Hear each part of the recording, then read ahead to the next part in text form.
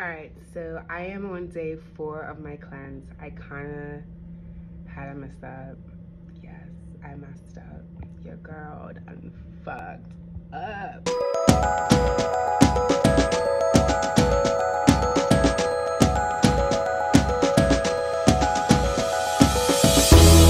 But that's okay. So remember how yesterday I said don't do exercise, anything vigorous or things like that. So I decided to continue like my every week activity, and I had training 5 o'clock this morning. And my 5 o'clock morning trainings consist of lifting heavy and just pushing yourself.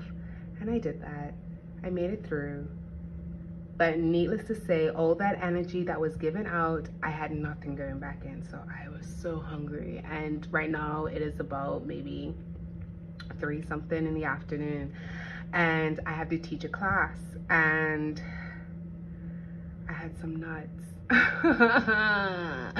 I had some nuts, which is fine. I'm gonna go home and have a lemon juice to help clean all of that out, have my herbs, have my water, have some tea, and start again for tomorrow. Tomorrow is all lemons, and yeah, continue this until we finish on the 7th day. But I just want to be really transparent and let you know, it's okay to mess up. It's inevitable, especially if it's something that you've never done before, something brand new.